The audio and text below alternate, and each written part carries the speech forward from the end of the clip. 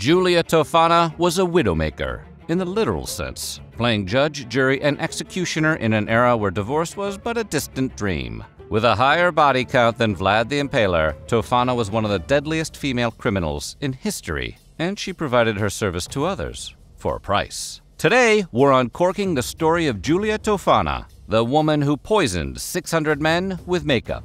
But before we get started, be sure to subscribe to the Weird History channel. After that, leave us a comment and let us know what other notorious criminals you would like to hear about. Okay, time to pick your poison.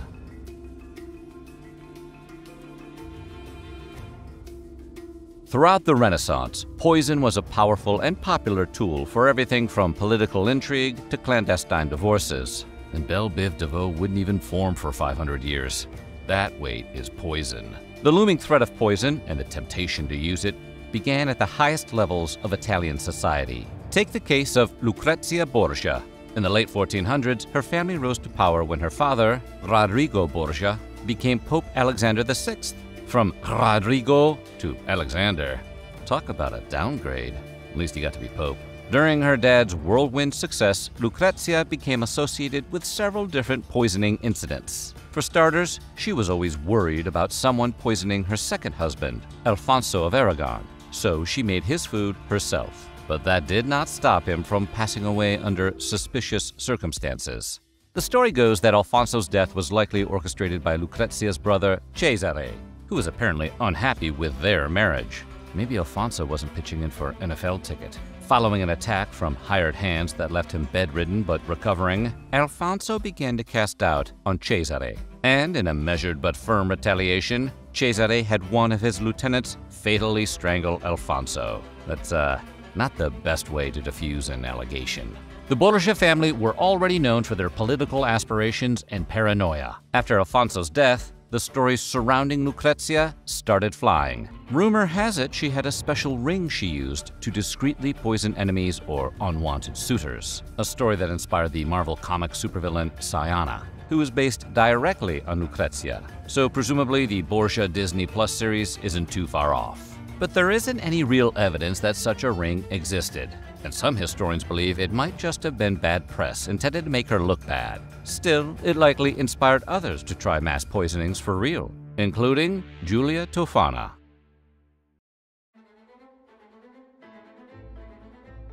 Although there isn't much known about her early life, historical accounts surrounding Giulia Tofana say she spent a lot of time around apothecaries, learning all about different types of cosmetics. They didn't have Targets back then, so you just couldn't loiter in the makeup section. Now, Renaissance cosmetics may sound like a boutique makeup brand that Zendaya models, but it's safe to say that neither you nor the star of Euphoria would want to use them. Many cosmetics made around the time contained poisonous ingredients like arsenic, belladonna, and cochineal. Tofana's own line of cosmetics was the cosmopolitan-sounding Aqua Tofana, a colorless, odorless poison that could kill someone in as little as 4 drops. Tofana would sell her concoction to women who, for one reason or another, wanted to do away with their husbands. It took a few weeks, but it worked. The first dose could cause unexpected exhaustion and weakness. The second might bring out stomach aches or dysentery. And the third and fourth drops would take care of the rest. Those unsuspecting husbands never saw it coming, until it was too late. Now, a reasonable person might wonder why Tofana created such an undetectable poison intended to exclusively kill husbands. Tofana claimed she was only helping a woman get out of a marriage where the husband was abusive, or maybe just kind of annoying. And demand for her poison was so great, she moved to Rome, hired her daughter to help her, and enjoyed tons of protection from her clients. All because of the lack of women's rights in Italy at the time. At the time, women could find themselves forced or outright sold into unhappy marriages. Husbands had total control over their wives, leaving women powerless and with little means to escape cruel treatment. And also, some of those husbands may have just snored too loud. If you're a longtime Weird History fan, you know that people tend to get whacked throughout history for pretty much any reason. Because of its undetectable nature, Aqua Tofana allowed the widows to widow themselves, free from suspicion, and Giulia's business flourished. And the ironic thing is, it's believed she never actually poisoned anyone herself, although we're not sure that claim technically would hold up in court.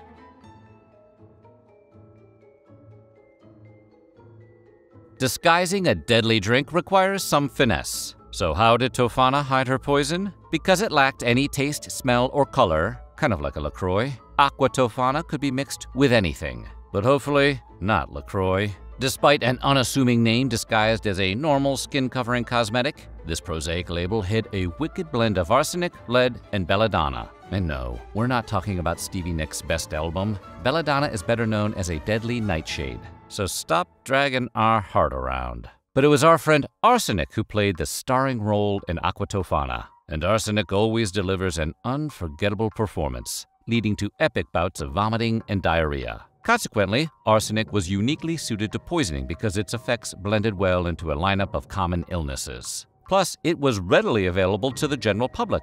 Anyone could simply waltz into an apothecary shop and pick up a vial or two.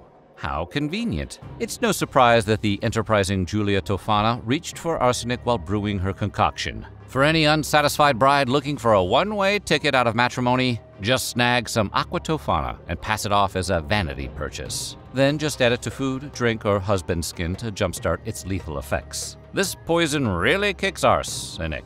Tofana sold her poisonous potion in two different forms. The first disguise was powdered makeup. Talk about a concealer. This ingenious method meant the poison could live incognito next to other makeup, lotions, and perfumes without raising suspicion. Though the members of KISS might have noticed something off, casual makeup wearers didn't stand a chance. Aqua Tofana was also sold as a cosmetic under the name Manna of St. Nicholas of Bari. With the image of a saint on the vial, Giulia's poison looked like a devotional object, fooling unsuspecting husbands effectively. These disguises successfully fooled the authorities for nearly 50 years and helped create a cottage industry for Italian divorced by mysterious death in the late 1600s. Ciao, Bella.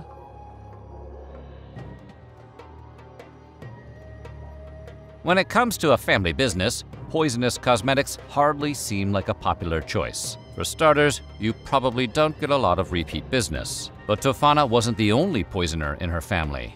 She was the daughter of Tofania d'Adamo, a woman who was executed in Palermo, Sicily in 1633 after being convicted of slaying her husband, allegedly with poison. We would say plot twist, but that's less of a twist and more of a straight line. The family connection didn't stop there. Tofana's daughter, Girolamo Spera, aka Astrologo della Lungara, later worked with her mother in the poisonous cosmetics trade. That's a heck of an alias. Sounds like a featured artist on a Skrillex remix. As for Tofana herself, when she first started her business, she was described from the jump as a beautiful young widow. Some believe she might have been responsible for the death of her own husband, which not only sounds possible but probable, and that she tested her new potion on her unwanted husband before her cosmetics business took off. But no one really knows for sure, especially her husband, because he was poisoned. Allegedly.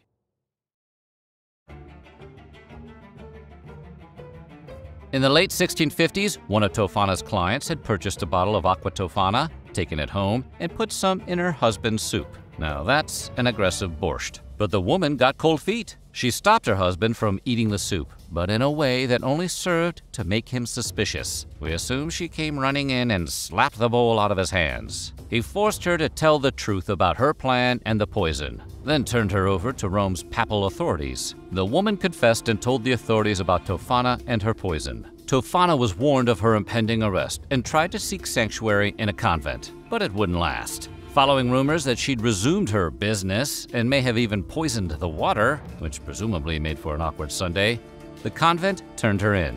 Giulia Tofana later confessed to poisoning over 600 men between the years of 1633 and 1651, and it's possible the real number was even higher. In July 1659, Giulia Tofana was executed, along with her daughter and 3 employees. After Tofana's confession and sentencing, a number of her clients tried to feign ignorance and claim their Aqua Tofana was simply for cosmetic purposes. Others were thrown into prison or met the same fate as Tofana. But the legend of Aqua Tofana continued long after Giulia's death. So think twice the next time you want to apply some concealer you've never tried before.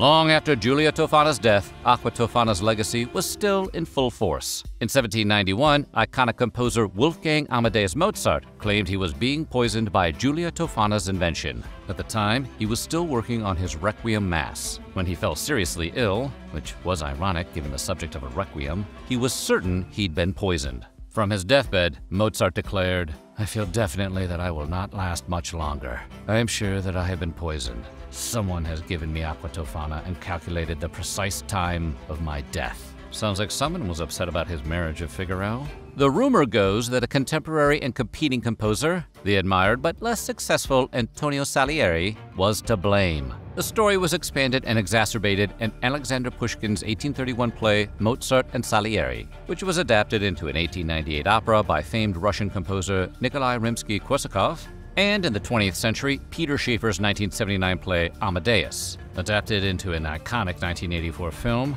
claims Salieri's jealousy led him to orchestrate Mozart's death. Ultimately, Mozart's symptoms tended not to indicate poison as the culprit, but the fact that Giulia Tofana's recipe was still being discussed over 100 years after she passed just demonstrates how potent it was. Maybe Salieri should have thought about inventing a poison. So what do you think? Was Giulia Tofana an irredeemable criminal or a misguided vigilante? Let us know in the comments below, and while you're at it, check out some of these other videos from our weird history.